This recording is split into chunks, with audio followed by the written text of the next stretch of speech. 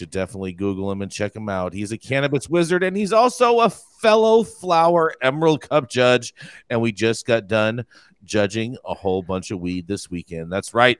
It is the immortal Count himself, Mathieu St. Germain. Thank you, Jason. Hi, everybody. I'm coming to you from this gigantic Chai-Z Nug today with a great story. Workers at 2 more cannabis companies are unionizing with the Teamsters and the United Farm Workers Union, the UFCW.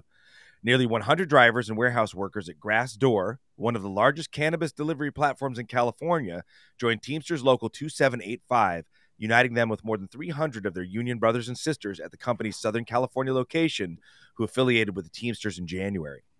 Kerry Qualls and Alexander Torres are drivers for Grassdoor in Brisbane.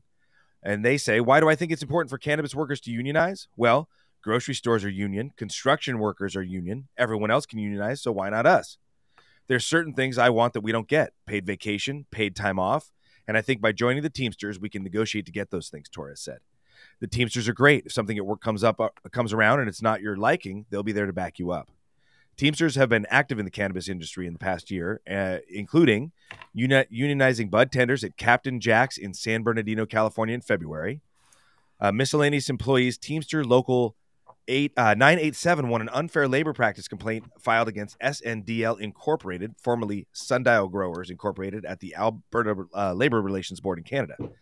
In late November, Teamsters Local 777 helped organize an unfair labor practice strike outside Revolution Global's Enlightened Dispensary in beautiful Schaumburg, Illinois.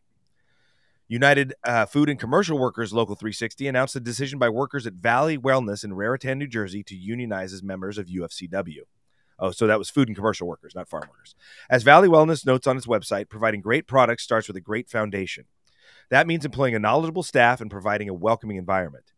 According to Valley Wellness, its staff knows cannabis inside and out and is noted as a key driver of customer satisfaction and ultimately the company's current, future, and success. Valley Wellness and its owner, Sarah Trent, has already proven to be a great addition to the growing New Jersey cannabis community, stated Hugh Giordano, UFCW Local 360's Director of Organizing. We're looking forward to a long and mutually beneficial relationship with what is one of the first standalone dispensary operators in the state, a company that provides a refreshing alternative to the large number of multi-state operators here. UFCW's recent activities in the cannabis industry include employees at Curaleaf's Edgewater, New Jersey dispensary voted to organize as members in October, and workers at Trulieve, North Shore Medical Cannabis Dispensary, voted to join Local 1776 in September as well.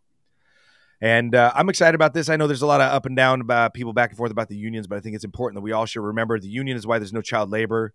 Union is why there's a 5-day work week instead of a 7-day work week.